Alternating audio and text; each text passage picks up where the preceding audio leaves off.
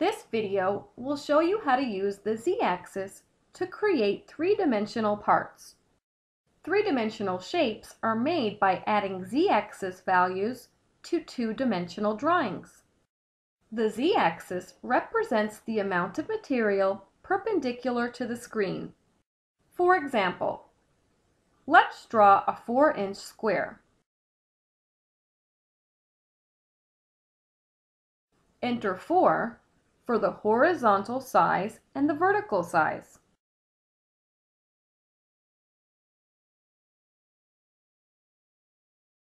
Now, if we set the z value to 1, this will make the square 1 inch thick in the direction perpendicular to the screen.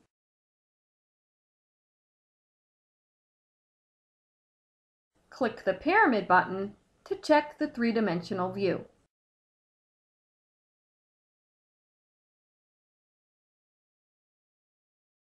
Now, suppose we want to add a protrusion. We do this by adding a new shape with a positive z value.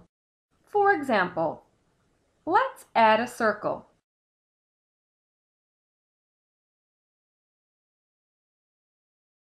Let's set z to 0.5.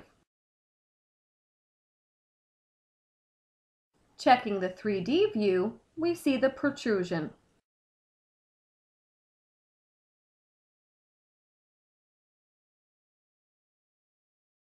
If we change the z value to minus 0.5 like this, and check the 3D view, we see a recess instead of a protrusion, resulting from the negative z value. Next, suppose we want a hole fully through the part. To cut fully through, set the z value to air inside like this. Let's check the 3D view.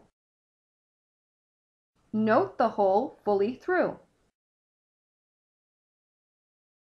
Now suppose we want to shape the outer edges of a side view. This is done by setting the z value to air outside.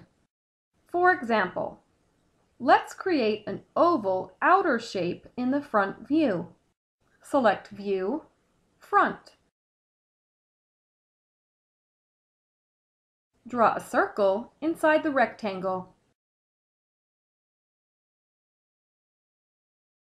Stretch it to all 4 sides, using the snap points to make the circle touch each side.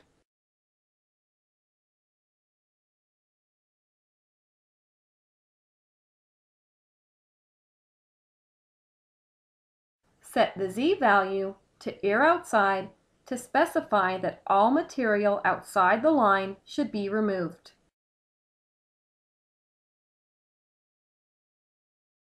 Click the pyramid button and note the new oval shape.